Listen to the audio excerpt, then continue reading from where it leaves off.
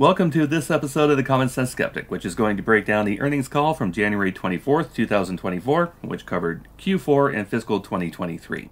Let's start off by saying this call was not well received by investors, judging from the mass exodus in the after-hours trading on Wednesday. And honestly, from what we could gather, there's not a whole lot to be particularly happy about. Tesla missed on three key metrics. Earnings per share were short of estimates, profits were down, and sales were pretty much stagnant. Certainly nowhere near the 50% year-over-year growth that previous investors have bought in on.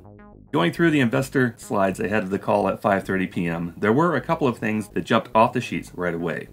Given our past coverage of the SolarCity acquisition, we're always curious how that division is performing, since at the time Musk sold SolarCity to Tesla, according to the court documents, they were forecasting installations would be in the neighborhood of 523 to 710 megawatts per quarter. That was what Tesla shareholders were told to expect in 2018 after taking over SolarCity. A necessary step, Musk told them, when trying to convince them that Tesla was a sustainable energy company instead of a car company.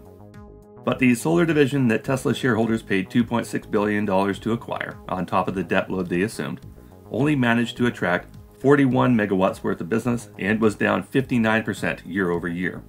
This is all that remains of the only sustainable energy component of the Tesla portfolio. Everything else that Tesla makes and sells requires energy and generates nothing. One of the other numbers that jumped off the page was this line, where Tesla has an income tax related entry for almost $6 billion, which had people on Twitter chattering as to what they thought it might be, so ears definitely perked up when this part was covered in the call. Other items we picked up on included the failure to mention Dojo at all. There's no mention of Semi either, except to say it's still in pilot production, right above the only mention of Roadster 2, which still doesn't know where it might be built and says is in development, as it has been since 2017. Promised an electric car by this year. I put a deposit down. Where's my goddamn electric car, Bruce? You can go over the entire document at your leisure. It's available on their website, downloadable as a PDF. The call was over an hour long, so we have to cut it down as much as possible. And we've also, once again, taken the Mumble King's speech pattern and turned it into something you can actually listen to. The audio-only broadcast was hosted by Martin Vieca, the Tesla VP of Investor Relations, whose job must have been quite interesting in recent weeks. Martin's name doesn't appear anywhere on the Tesla website, nor on the Investor Relations page. To see him and his position, you have to find him on LinkedIn. We'll skip over the introductions and get right into the items of note that we picked up on during the call. You're welcome to add any others you found interesting in the comment section. But we should probably start off with Martin's legal disclaimer. During this call, we will discuss our business outlook and make forward-looking statements. These comments are based on our predictions and expectations as of today. Then we're right into Musk's opening remarks, telling us how the Fremont factory is the highest output auto factory in North America, a point he made 4 times in the same breath. Then telling us Model Y became the best-selling auto model globally, without mentioning the decline in the sale of the Tesla premium products, S and X. He says the Tesla energy storage division created 15 gigawatt hours of storage, without mentioning the failing solar division, and towards the end of his opening comments he makes this statement. If we execute on all these things, and it is very hard to do all these things, it's not a sure thing, but I do see a path where Tesla could one day be the most valuable company in the world. I do want to emphasize that is not an easy path, but a very difficult one. It is now in the set of possible outcomes, and previously I would not have thought it is in the set of possible outcomes. Musk says until recently he didn't think that Tesla becoming the most valuable company in the world was in the set of possible outcomes, except he's been making that lofty claim on calls and in interviews since 2022, before that in 2020, and going back to 2017, and it probably came out of his mouth even before that. So unless 2017 is recently in his book, this is a very old pump and dump talking point going back years, not at all a new development. Following Musk's opening comments, we heard from Vaibhav Taneja, the new Chief Financial Officer at Tesla. There were a couple of points that he brought up, including the fact that the $36,000 cost of goods sold, COGS, on Tesla vehicles had been reduced to the point where they were approaching their natural limit, meaning further reductions in price are going to be difficult to find. So when you see these further price reductions coming out to move vehicles, anything under $36,000 per Tesla is going to be eating into their profit. and the company doesn't sell enough premium products to account for a loss leader on their entry-level products. Vibe also brings up that $6 billion credit that we noticed during this segment, and it's the only time it's mentioned. Our 2023 GAAP net income was impacted by the recognition of one-time non-cash benefit of $5.9 billion from the release of valuation allowance on certain deferred tax assets. This was due to our recent history of sustained profitability. Accordingly, starting with Q1, our book tax rate will now be more in line with other companies in the S&P 500. So this is a one-time non-cash tax credit, which was put into the flow diagram at this point, which made profits appear much higher than they were for the quarter, and therefore for the year. This chart also serves well as a learning tool for people who think that Tesla is a robotics or AI company. Try to find where income from those two aspects is located on this chart. If you can't do it, it's because Tesla makes the vast majority of its income from the sale of automobiles.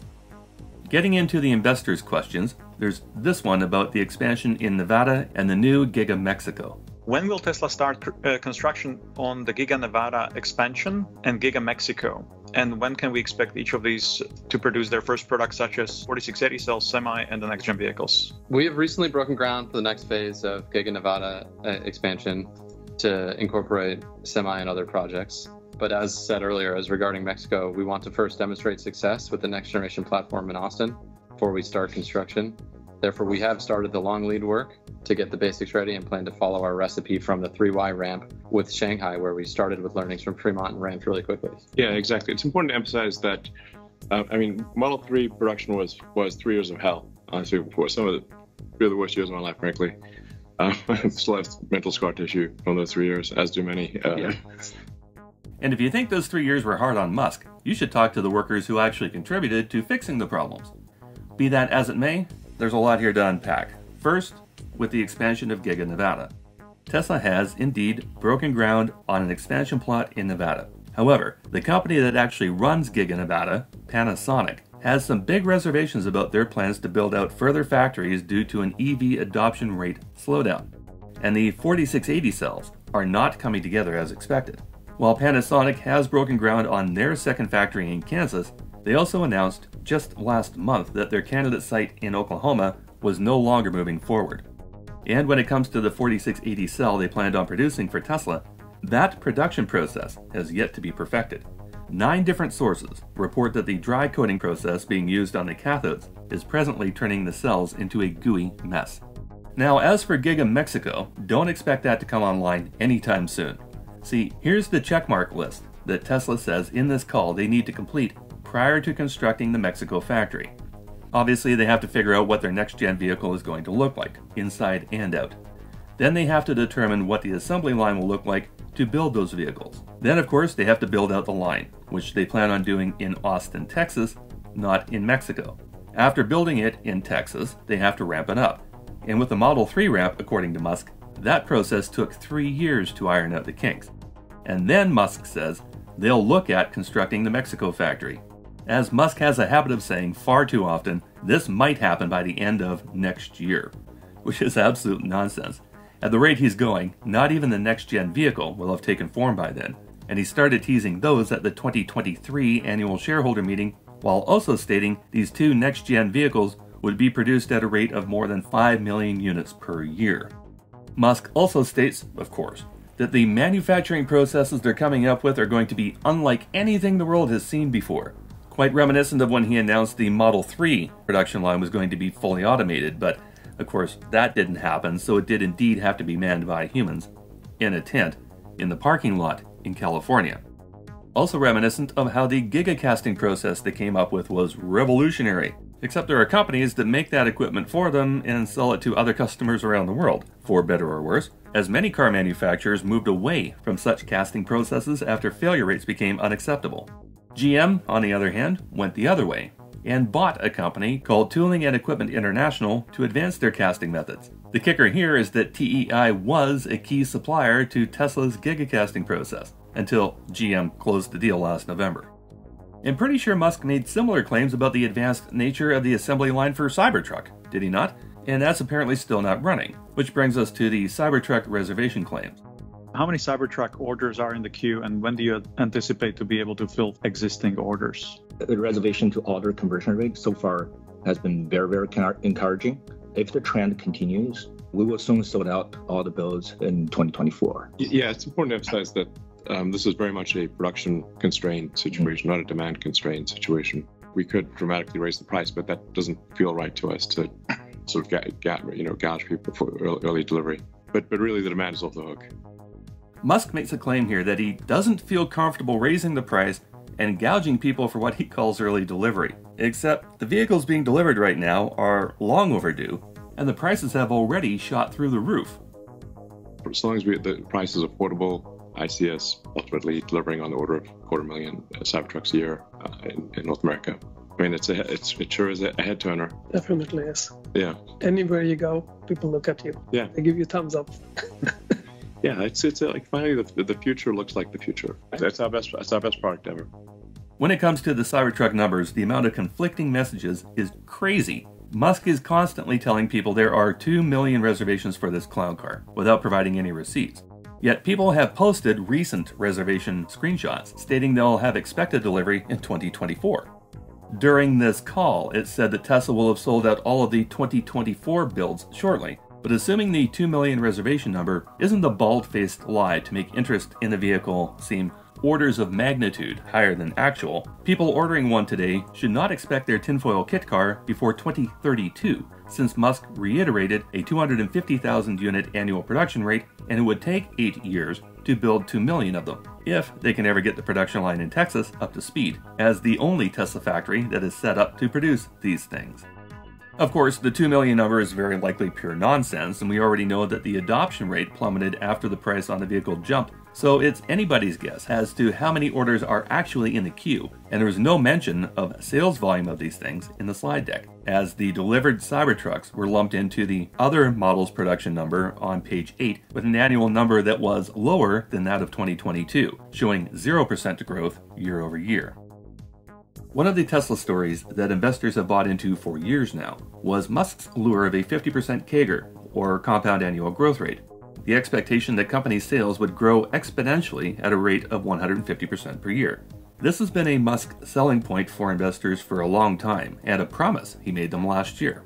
This point came up during the Q3 call when numbers were not as expected, and it came up on this call too. The question asked at the 29-minute mark. The next question is, does the company anticipate 50% volume CAGR to be realized in either 2024 or 2025? If not, why not? As we have said in our prior guidance, there will be periods where we won't be growing at the same rate as before. We are between two major growth waves. The first one began with the global expansion of Model 3 and Y, and we believe the next one will be initiated with the next generation platform. In 2024, our volume growth will be lower, as we have said, because we're trying to focus the team on the launch of the next generation vehicle. One of the talking points mentioned by several people and in the presenter deck is that the company is in between two major growth cycles right now, with the next expected cycle to be provided by the next generation vehicles, which have not been unveiled and do not have a production line established. There is also the question of guidance on existing models, and nobody on the panel had any information to share on this, with the printed materials saying that growth rate in 2024 will be notably lower than that of 2023. That should provide Tesla an opportunity to clear out the thousands of vehicles they currently have sitting in inventory, but won't do anything to help them get to their 50% CAGR.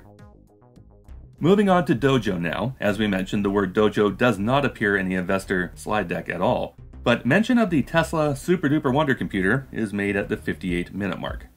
Your release does not mention Dojo, so if you could just provide us an update on where Dojo stands and at what point you expect Dojo to be a resource in improving FSD, or do you think that you now have sufficient supply of NVIDIA GPUs needed for the training of the system? I mean, the AI hardware question that is a deep one. We're obviously hedging our bets here with significant orders of NVIDIA GPUs, and we're pursuing the dual path of NVIDIA and Dojo. I would think of Dojo as a long shot. It's a long shot worth taking because the payoff is potentially very high, but it's not something that is a high probability. It's not like a sure thing at all. It's a high risk, high payoff program. Dojo is working, and it is doing training jobs. And we have plans for Dojo 1.5, Dojo 2, Dojo 3, and whatnot. It's got potential. I can't emphasize enough. High risk, high payoff. Even if it's a low probability of success for the very high. Yeah, I think anyway. I'm belaboring the subject. In case you missed it, according to Musk, Dojo is a long shot with a low probability of success. It's a high risk, high reward scenario that Musk says is not a sure thing at all. This mega computer that's supposed to be training their FSD is a coin flip that might, maybe, hopefully, someday get lucky and finally do what they want it to do. Then Musk goes on to say this high-risk billion-dollar investment has future high-risk, likely billion-dollar investments to follow, called Dojo 1.5, Dojo 2, and Dojo 3. Morgan Stanley seems to somehow think this computing technology is lining Tesla up for an asymmetrical share of a $10 trillion total addressable market. However, and this is important, absolutely nobody should be relying on Morgan Stanley for any sort of information or guidance where anything to do with Musk is concerned.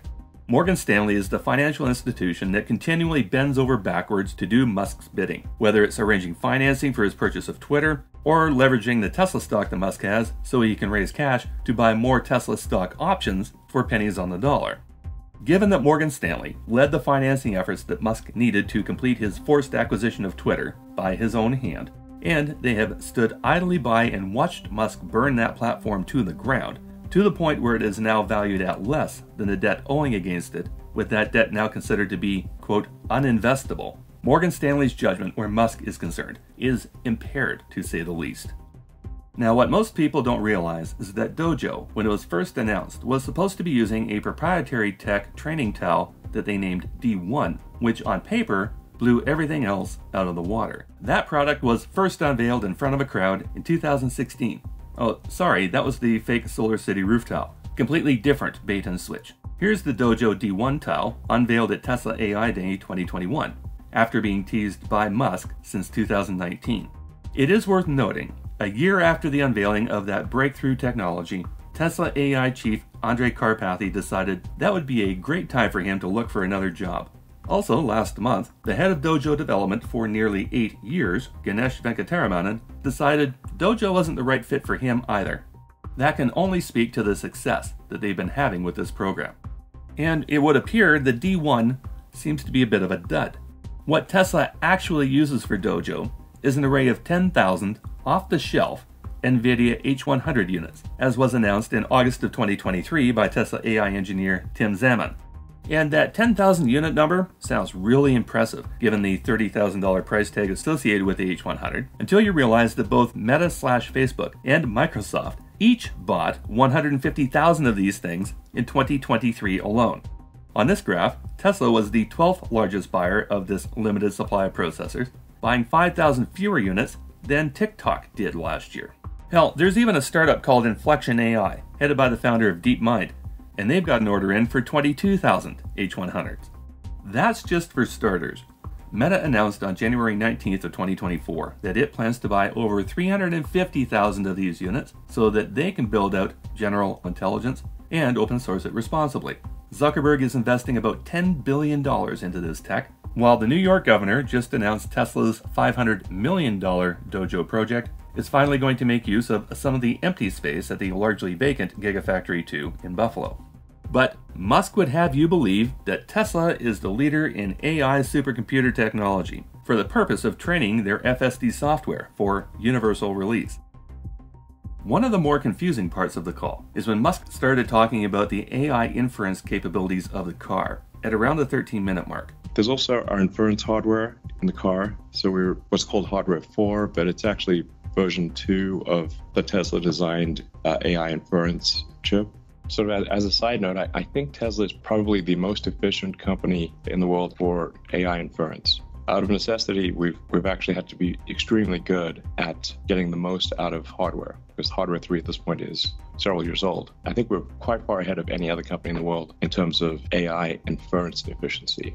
I mean, there's a potentially interesting play where when cars are not in use in the future, that the in-car computer can do generalized AI tasks, can run a sort of GPT-4 or 3 or something like that.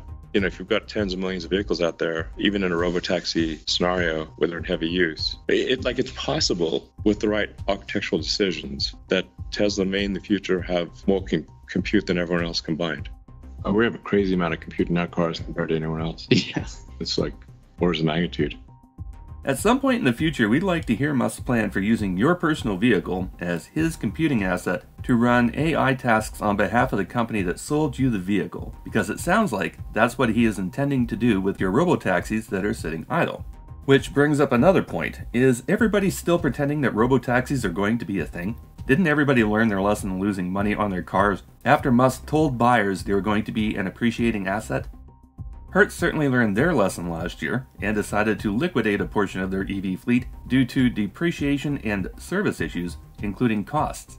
Do you seriously think that Hertz would do an about-face like that on their EV adoption program if they believed for 1 second that robotaxi upgrades were just around the corner? And on that note, let's take a listen to what Musk said about FSD version 12 at about the 12-minute mark during his opening statement. For Full Self-Driving, we've released version 12, which is a complete architectural rewrite compared to prior versions. This is end-to-end artificial intelligence. So another bitnets, basically photons in and controls out. It really is quite a profound difference.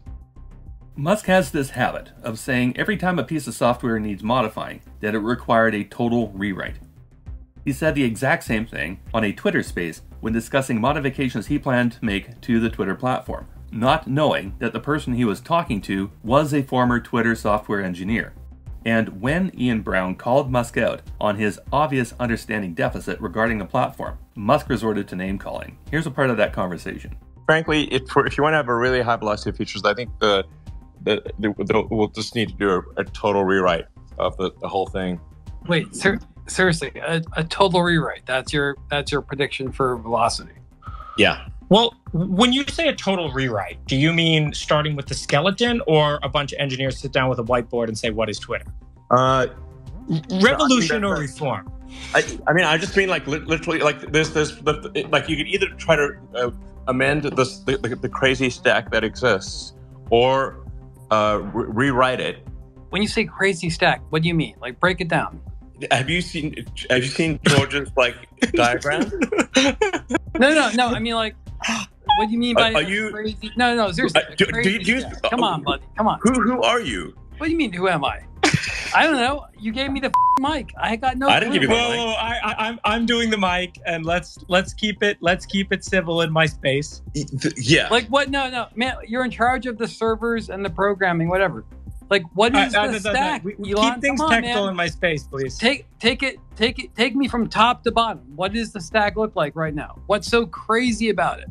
What's so abnormal about this stack versus every other large-scale system on the planet, buddy? Come on, give it to me. Amazing. Wow, you're a jackass. Okay. All right, no. I got no credibility here, buddy. I got no idea. First off, let's keep my space civil. Here, It's pretty obvious Musk was out of his depth here, and hilariously so. It's also pretty obvious that Musk is trying the same claim here with FSD, probably with a similar limited level of understanding on what FSD is or how it's built. Also, if you're taking the FSD beta version 11.420.69 beta program and completely rewriting the architecture from top to bottom, you wouldn't call it FSD 12. You would more properly call it FSD 2.0 version 1. And more importantly, the entire testing protocol for that software would have to start all the way back at square one. No results from previous iterations should have any bearing here. Do you remember about 6 months ago when Tesla stock was at their 52-week high? What was happening right around that time?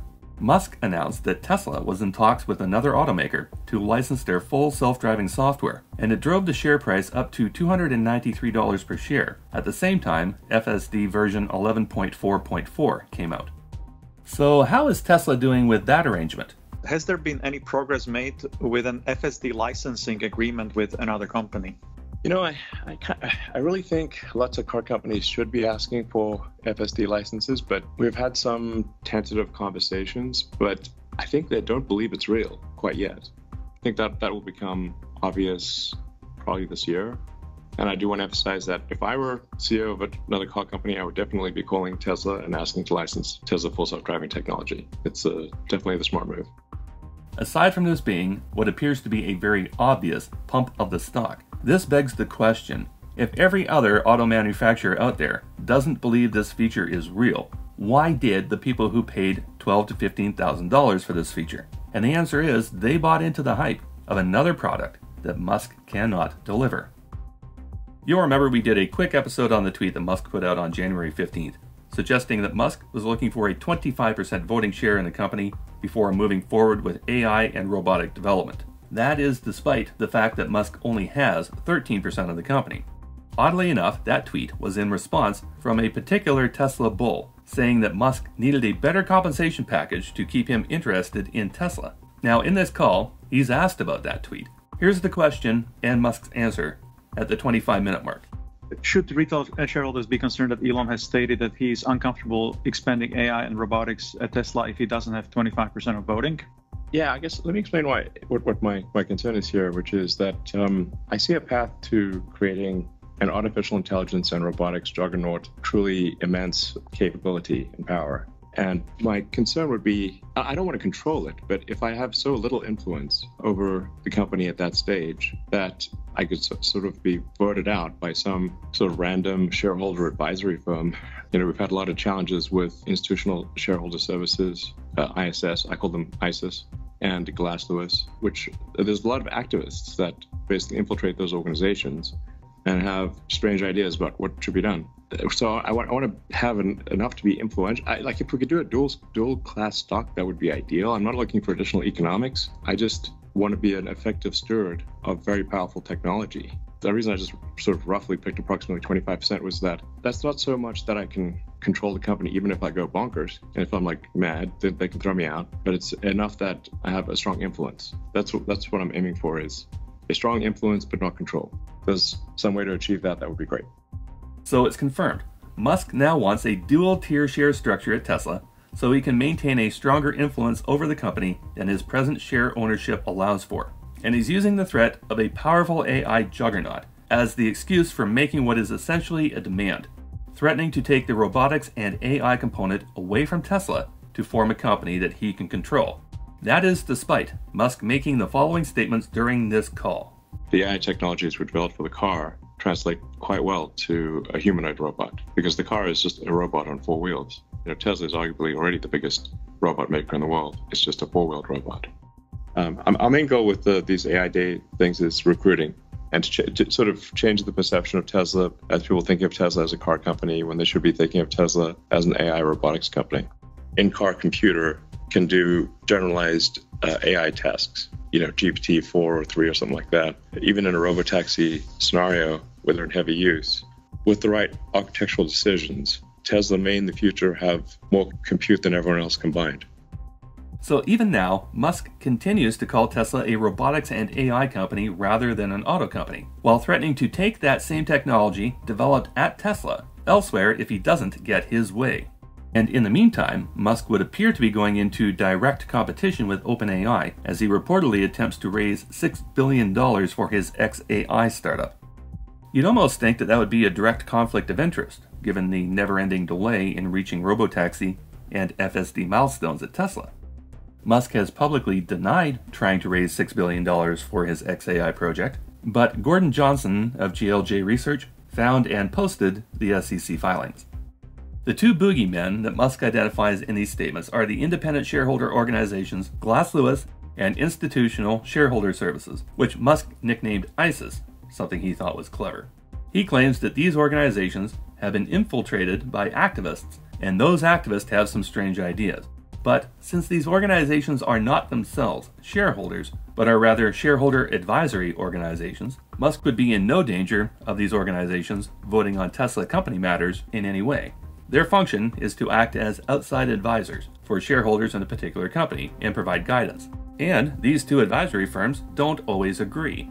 Case in point, the 2016 acquisition of SolarCity by Tesla. It was seen quite differently by these two firms. ISS wrote in favor of the deal, which helped Musk immensely in convincing shareholders of Tesla to carry out exactly what Glass Lewis saw this transaction to be. a thinly veiled bailout of Musk and his cousins at the expense of the Tesla shareholders. Given how after that acquisition went through, SolarCity was stripped down to the bone, locked in a basement, and left there to rot, it would appear that Glass Lewis hit the nail on the head for that one. But the disrespect that Musk shows these companies perfectly demonstrates the disdain Musk has for other shareholders in his publicly traded company.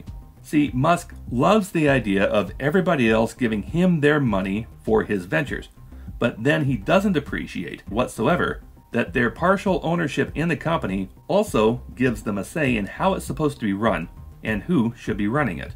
To override these smaller investors, Musk wants Tesla to change their per-share voting structure so that his tier of shares are the only ones allowed to vote, to give him ultimate control over the company, which would be a total breach of the current Articles of Incorporation filed for this Delaware registered company.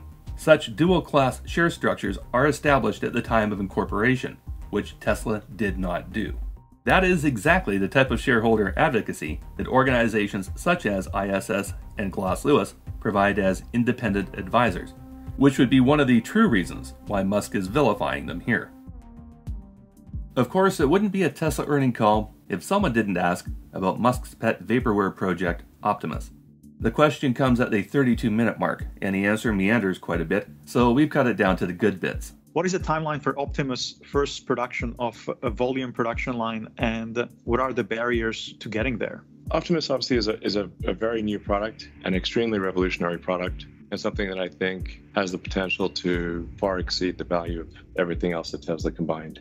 It's by far the most sophisticated humanoid robot that's being developed anywhere in the world. I think we've got a good chance of shipping some number of Optimus units next year.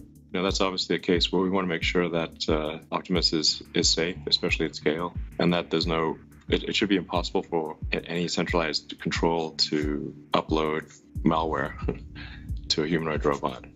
Musk again brings out the famous last words, delivery next year, to which the legions of muskrats no doubt lost their minds, but let's be honest here. Compared to other robots being designed by actual robot companies, Optimus is less than optimal. We'll go through why shortly, but for right now we wanted to point out that the concerns Musk is stating about the safety of these units includes the inability of a central server to upload malware, which would seem to preclude the ability for over-the-air updates and learning abilities for these units. It seems a little contradictory given previous statements made regarding the training ability of Dojo, but really, at this point, all of this seems like a plotline for iRobot 2. My logic is undeniable. Yes, Vicky. Undeniable. The conversation continues regarding safeties and the barriers to getting Optimus to production, where some hard truths are accidentally spoken aloud. We're going to want to build in localized shutoff that cannot be updated from a central server. That's a case where we really have to give extreme thought to safety. I do think it has the potential to be the most valuable product of any kind ever, by far. Just to comment on the barrier, I think the barrier, and we've talked about this, is like getting it to actually do something useful. Like we can get it to walk around, we can get it to do things, but it's like that utility part. We can already do some useful things. But like, yeah. To making millions of these things, it's like utility. Got to get the utility of it. I mean, the Optimus lab looks like the set of Westworld. But admittedly, that was not a super utopian situation. Yeah, not the best reference. So even the people in that room can't agree on the ability of Optimus to perform useful tasks, even though that is mentioned as a major barrier to getting the bot to market. And the Westworld reference went over like a lead balloon. Just you and me now, my friend.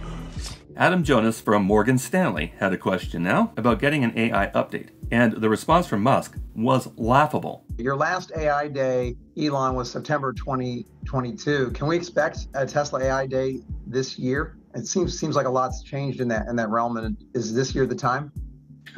We have found that when we do these AI days, some of our competitors literally look at what we do on a frame-by-frame basis, and then we find these things being copied. Same thing with Battery Day. Same thing with Battery Day. Yeah. So we have to be a little cautious about revealing the exact recipe of the secret sauce. I think some kind of update would be good to do. Musk seems to be under the impression that his competitors watch the Optimus presentations and break it down frame by frame to copy his robotics project. First, pretty sure we haven't seen anybody copy Musk's robot homework, ever. It's probably a clue when robotics experts are calling Optimus a complete and utter scam that is next level cringeworthy. Call it a hunch. And second, the reason why people are breaking it down frame by frame is so we can figure out how Musk faked it. Most recently, the Tesla mannequin was seen folding a t-shirt on a table in a Twitter clip, and the frame-by-frame breakdown discovered how the animatronic performed that task. A human wearing haptic gloves that was cropped out of the right-hand side of the frame was guiding every motion that the robot performed. Initially, Musk pretended on Twitter that Optimus was performing this task all on its own. Then, shortly afterwards, had to issue a disclaimer saying the bot could not in fact perform this task autonomously, yet, but hopefully could do it autonomously at some point in the future. Every other taped demonstration of Optimus has been solidly debunked, and Thunderfoot, amongst others, did a remarkable job breaking the videos down. The only live demonstration, the first unveiling of Optimus, was nothing short of unremarkable. Right around the 1 hour mark, Musk went into a bit of a mental tailspin with this rant. For this bit, we have not cut out the pauses and stammering so you can get the full effect of his final contribution to the broadcast, and it's on the topic of cutting costs. So it's like, on average, if we reduce the cost by 1 penny, $1 billion. What? And we started off, wasn't that long ago, that we're only making like 10 cars a week. Yeah. So, where does it lead ultimately? With good execution, like I said, it's not a slam dunk, but with if we execute very well, I think Tesla could be the most valuable company in the world. And 60 seconds after this, Martin cut the call short. I think that's all the time we have for today. Thank you so much for all of your questions, and we'll speak to you again in 3 months. The response from the press and analysts alike to this earnings call was overall negative to say the least. Dan Ives flat out stated the entire call was a train wreck, a masterclass in how not to do an earnings call. Investors appear to agree with that assessment. The stock price took a hit in after hours when investors were finally able to review the documents. It dropped further during the call as the participants, in Ives' paraphrased words, acted like a bunch of children while he was expecting to hear from adults who are running a multi-billion multinational corporation. And before the market opened on the following day, stock had dropped even further by over $25 per share, representing an evaporation of almost $80 billion in market cap. That drop removed Tesla from the top 10 valued publicly traded companies. Friday's trading did nothing to reverse that situation, closing the day relatively flat. And really, the stock price might not reverse. There's no reason for it to. This call quite decidedly told the world there is nothing exceptional happening at Tesla on any front. The margin story is dead. The growth story is dead. Their existing product line is stale and the growth wave is over. The company will now have to rely on a new wave of low-cost and therefore low-margin next-gen vehicles, which might get the ball rolling again. But their Mexico factory is on hold, and their 4680 tech still needs to be sorted out. Dojo is a high-risk but off-the-shelf tech, and even its size will be put to shame by everyone from TikTok to Facebook.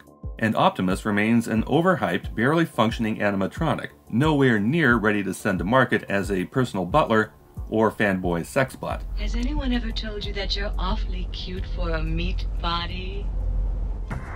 Thanks for tuning in for this episode of The Common Sense Skeptic as we get back to producing part 3 of the Musk vs. Bezos HLS series, A Modern Space Race. Release date for that episode has been pushed back to next weekend due to getting this episode out for you in short order.